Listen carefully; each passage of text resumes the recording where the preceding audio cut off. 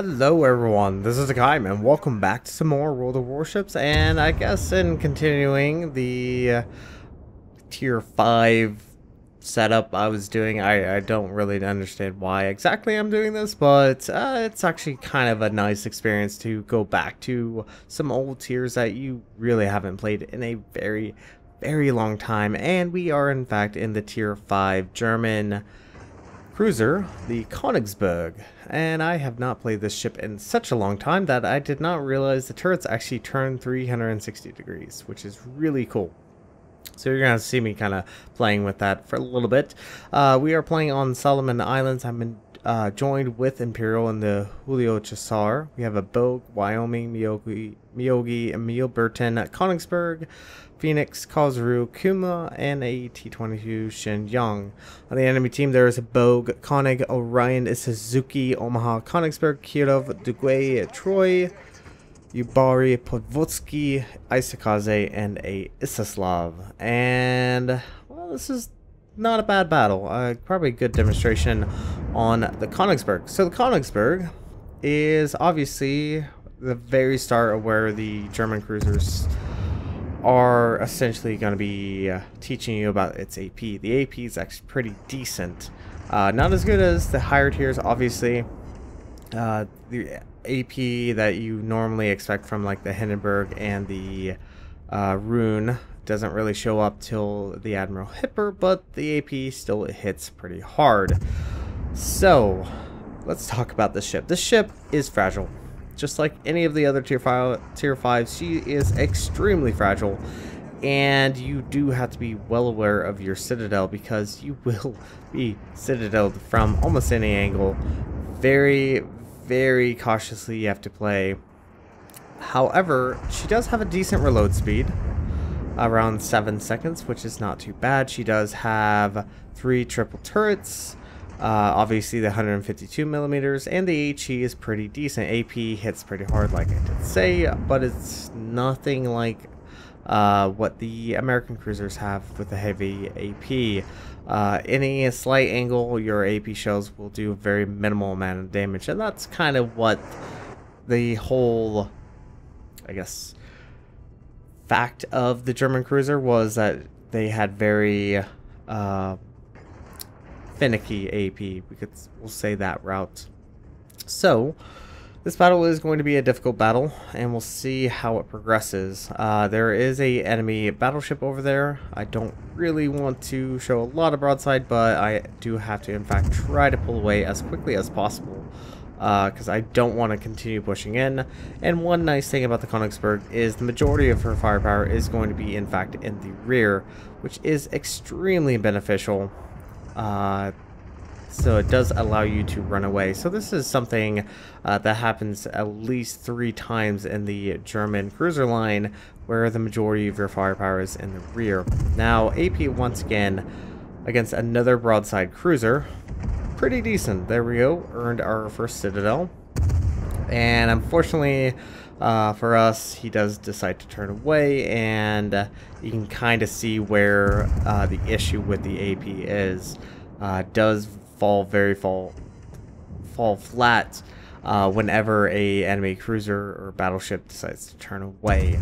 So do have to keep that in mind and try to use that to your advantage whenever possible. But of course, as I have mentioned, this ship is very fragile, and you don't want to be in a position where you will get blapped, and you will get blapped fairly quickly and fairly hard.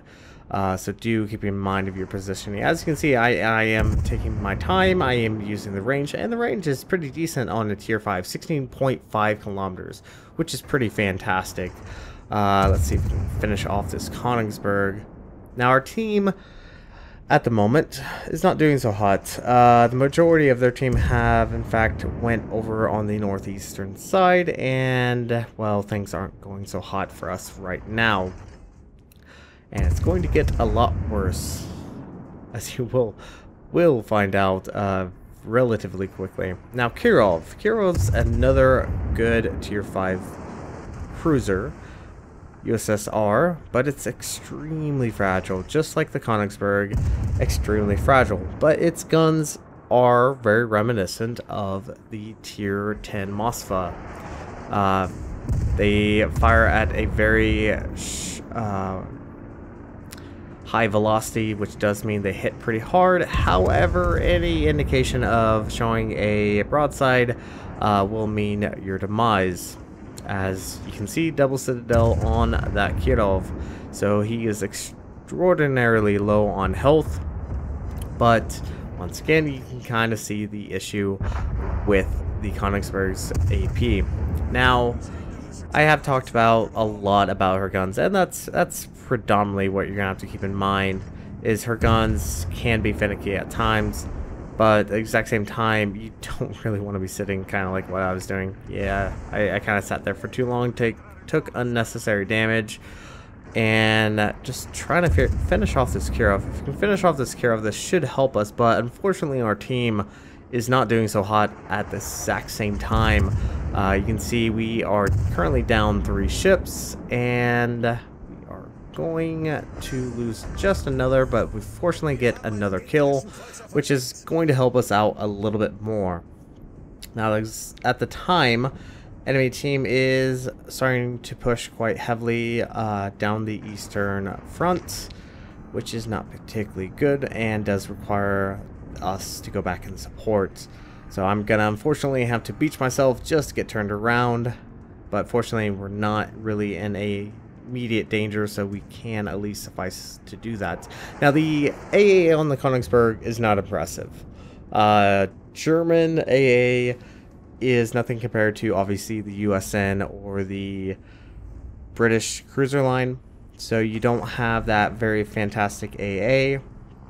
But as the tiers go up higher and higher, they have at least good defensive AA against any personal aircraft attack, so you can use that to your advantage. And fortunately, the Konigsberg does have the plane as well as she has the Hydro. Now, this is not the not overpowered really, the very potent Hydro that the high tier German cruisers get, but still is pretty darn good, and would recommend, if you don't have defensive AA, to almost always run the Hydro. The Hydro is very beneficial to have. Not like you really have much of a choice, but fortunately for us, that Omaha didn't really land his shells. Now, I will have to say, Yubari is actually a very difficult ship to actually hit. It's actually a very small ship, but as you can see, doesn't take HE very well. Should be able to kill this Yubari off. Very nice. Dragged another ship back, but we're still down, and at the moment we do have 2 destroyers pushing up, and unfortunately for RCV, who is trying his best, he is heading in the wrong direction. That's not good, because there is in fact 2 destroyers coming, and also battleships and a cruiser, and we definitely need to end this off as quickly as possible. Isakaze is obviously being spotted. We are being helped out by a friendly destroyer, but he is currently running the other way. As you can see, he's very low in health. Pavoski, very low health. Trying to slow up, trying to get in the smoke, but the HE is loaded, and of course we don't kill him. Alright, well, one more salvo should be enough to kill him. There we go. Another ship brought back, and now we are in fact even on teams. Now, HE. I probably should actually talk. The HE's not bad, especially since they did buff German HE. It is pretty decent. You can definitely catch fire, and for whatever reason, the RNG really did love me at the very beginning of this current conflict against this Orion, as you will see. But then RNG giveth and RNG taketh. To get a fire on that Orion, and this is kind of how you want to play the German cruisers. You want to be at a distance. The range on the German cruisers are pretty fantastic. So you can definitely kite. Now this is probably a very questionable move. I'm trying to at least support our CV, who has finally realized that the direction he was currently going was quite the wrong one. And he is trying to boogie away as quick as he can. I can't believe I just said boogie. But Isakaze is spotted. And fortunately for us, once again, the Konigsberg does have 360-degree turn rate on its turrets, which is extremely beneficial compared to the old, where you had to in fact do a complete 270 just to get your guns turned around. But unfortunately, we're picking a fight I really do not want to really experience, and that is essentially against 4 ships. Isakaze did drop turrets, but they shouldn't have the range. They should drop off here in a moment. And once again, this is a fight you don't want to be in when you're a Konigsberg, because once again, the Konigsberg's armor is very fragile. And you will see this even with HE from the Orion, and I know it's British HE. It hits pretty hard, and yeah, definitely probably going to be a good idea to quickly retreat as fast as possible.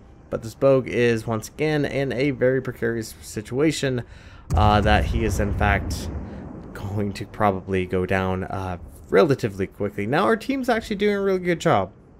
They're starting to push up the western side, but unfortunately they are currently having to deal with the Isuzuki, and the Isuzuki is doing a really good job as far as taking out the enemy ships. And of course we leave the Isakaze with 256 points of health. There we go. Took out the enemy Isakaze, but is unfortunately too little too late.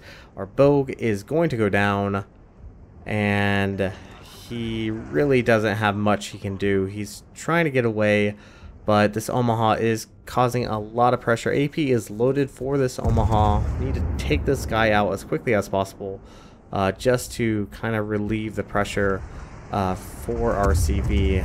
And I will have to say, arcing on the Konigsberg definitely a little bit different from the high tier. And there we go, just earned Kraken. Finally got rid of that Omaha, got a Citadel. But unfortunately for us, our Bogue is pretty much screwed. He's burning to death, and he has only 2k points of health. So all I can do right now is just try to support Imperial and the Chassar as much as possible, while myself trying to avoid any damage. And we have just earned Confederate, and we have just lost our Bogue. Now once again, really good idea for the Konigsberg and any player that's currently playing the German cruiser line, especially low tier and even high tier. Long range is going to be your friend. Long range, especially on the Konigsberg, is really going to be nice. And gonna try to help out with this Orion. He is burning to death, but unfortunately for us, we're just essentially a losing battle, because the enemy team still has their CV and we do not. So we do not have any air support, which is not gonna prove beneficial. And I think I will be admitting that I'm probably pissing off this Orion. It does look like he is slowing up, firing HE, and unfortunately Imperial is essentially a battleship versus 2, and that's not really a good position. And yeah, things are not looking very hot for us at the moment. Shenyang is trying to go after the CV, but obviously the CV has moved towards the eastern side and is not sitting in place. Once again, doing a really good job as far as a CV player should be playing. And there we go, finally got a fire on this Orion. Try to take him out, and here I make an error, and I should have kept moving, and this is going to hurt quite a bit even with HE. Ugh. British battleship HE is very potent and very capable of citadeling a low tier cruiser such as the Konigsberg, that even if this Orion is firing HE, you still have to be extremely careful. And of course he gets a fire, because why the hell not? And yes, I think we overstayed our welcome. Now fortunately I am at least pulling off some fire from Imperial that should allow him to at least recuperate. But once again, things aren't looking so hot, especially considering they still have a CV left. And unfortunately, we are the only members left on our team. And the fire finally does go out, but it has left me at 975 points of health. And we just need to kill this Orion, but unfortunately now we can't seem to get those fires as much as we would like to. I think this Orion might go down, especially if we get another fire on him. He probably will, but right now I definitely need to get as much distance as possible from this Orion. But where is that? Is Suzuki? That is Suzuki. Actually did manage to take out all of our friendly teammates who were up north, and have to avoid these shots. Ooh, sitting at 2 points of health. Can we? So Ryan has healed, and once again, RNG giveth and RNG taketh, and we just can't seem to get that fire. And unfortunately for Imperial, he's now being focused down by the enemy CV. Torp planes are incoming, and is unfortunately going to eat a Torp, and is going to leave him susceptible to any incoming fire, especially if it's coming from the middle of the islands in that channel there. I'm trying once again, try to get in range. I'm so low on health that even a little bit of a breeze could easily sink us.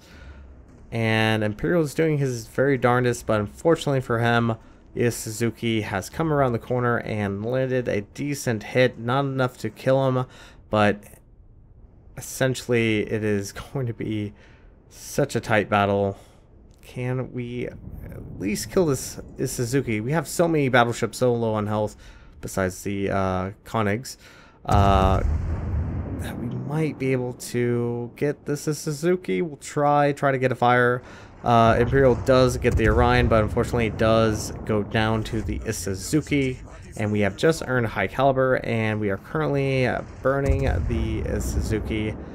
And here I probably should have just stayed with HE. Honestly, probably would have been a lot wiser. The AP just broke along that along the hull of the Suzuki. That, yeah, I probably should have been firing HE.